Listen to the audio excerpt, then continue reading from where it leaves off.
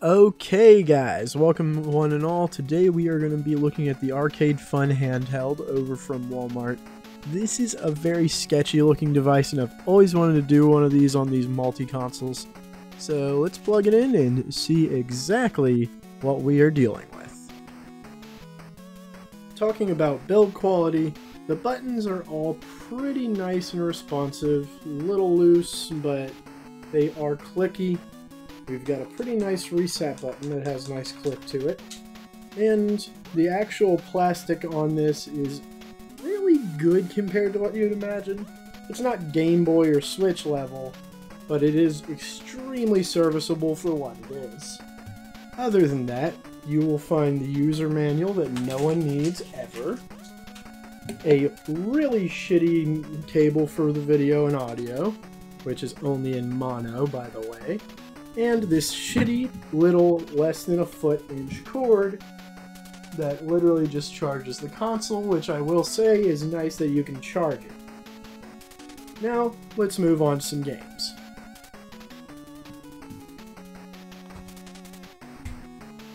Okay, so the first thing I noticed whenever I boot up this console is that this is basically every Chinese Famicom bootleg that you've seen on the market on NES and games. It's just a bunch all put in one. Weirdly, there is some quality to be had here, but we'll get into that in a minute. What you'll notice immediately is that there is a mix of games that you've never heard of, and some games mistranslated, some you'll actually know from heart. I mean, let's just begin here with Fantasy Zone number 3, because it is a good example of graphic quality. So disregarding the music, as I'm using all just clean tracks for this video, this Fantasy Zone looks okay here and there, but you can definitely tell there's a lot of glitching and flickering that shouldn't really be present, especially considering that I'm pretty sure this is just a bootleg version of Fantasy Zone. However, this does actually warn of some pretty bad graphical quality throughout the whole console, and as you'll see later, the cord is so bad that it actually flickers stuff all the time. Okay, Excitebike. Now, first of all, I'd like to say that I already know what Excitebike looks like. You guys know. Those ugly blue stripes on the freaking menu shouldn't be there. But honestly, otherwise, the weird thing actually is that that's where all the graphical bad stuff stops in this video game. As you'll see when the footage goes on, it doesn't look awful. It's a little bit crushed here and there, but it's honestly a lot more to look at. Weirdly, this game, just like the rest of them, I'm actually just using clean tracks from the game, but honestly, the audio wasn't too bad on this one. It seems like with this whole console, the main thing is to find that there is actually some quality to be had, like I said, and this is what I meant by that, is Excitebike in specific. But it seems like the actual consistency of quality is where it kind of starts to fall apart. Now, there's not much else to say here. It's just weird to think that Excitebike is oddly doing well for itself on this console. But then again, it is one of the most simple NES games that there is, so I don't know if I should give it points for that or not. Okay, looking at Assard. Now, first of all, that name, I swear to God, I can't even. But weirdly, this is actually a game that I think is somewhere between bootleg and kind of original. You're not going to see this everywhere, so how does it hold up? It doesn't. I literally can't figure it out. It controls like garbage, and you just kind of move from space to space like it's a board game. It feels weird, even though it doesn't come across on the footage. It has this weird flickery quality, and it keeps on switching up all the colors a little bit as if it's having some problems. I actually never figured out what you're supposed to do. I can only assume that you're supposed to try to cover all of the squares in blue without repeating squares, but no clue. No clue at all. I don't care, and it sucks.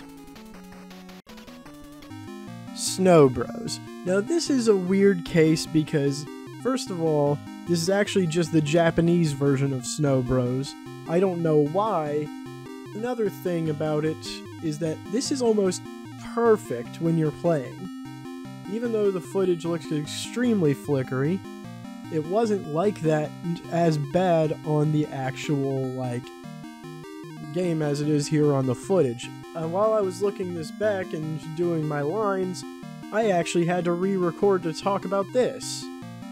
So, you'll see that it's got some flicker to it, but it isn't this bad, at least on my TV or my console or anything. But considering how this whole thing has gone so far, I don't even know if this is going to be a case-by-case, console-by-console thing. You buy yourself one, it might be worse. Who even knows? This thing doesn't even have any kind of consistency, and this proves it. Number 30, Pikachu. So Pikachu, if you guys have never heard of this one, is a bootleg of Tetris. Now, while that may not seem like something that would be much to talk about, I know Tetris. I'm a big, massive Tetris player as of the moment, and I'm learning to play on a much more high level. I can tell you so much wrong, so much right, and just give you my general thoughts without any problem. The first thing, and the main thing that's going to hurt you in this Tetris bootleg, is the control on the D-pad. If you touch it, even the slightest touch will send you 3 or 4 spaces left or right. And while this doesn't sound problematic to someone that doesn't play Tetris much, it will wreck flow real bad. But however, you're going to notice there's a few cuts here and there. That's because I played this for a very long time to forge an opinion and just get a real feel for this game, because Tetris is one of those games, if you play it, you know it. And so you know exactly what it's supposed to feel like. Now the cool thing about this bootleg is actually Pikachu himself. I'm pretty sure the sprites that are in the middle window there are actually from Pokemon Yellow, whenever you talk to him in the game. And he kind of just reacts to all your moves in Tetris, and while this is not a good bootleg, I gotta say that this is absolutely adorable, and I do unapologetically love this game. So, again, do I recommend this as a good product? Well, no, but honestly, this does have enough to where I think the $10 price tag is worth it, as weird as it sounds. The only other thing I got to say about this exact thing is that cute dancing Pikachu is awesome, and there's not a lot more I can say about the game itself. Do I think this is really actually a good console? No. There's a lot of graphical qualities and a lot of things about it that make it suck, but I think there's just enough quality in here to push it over the finish line to worth curiosity. That's all I got for today, ladies and gentlemen. I hope you have enjoyed your time here, and if you don't like what you see, don't pick it up. It does suck, but it sucks in that right way, just like a B film or something.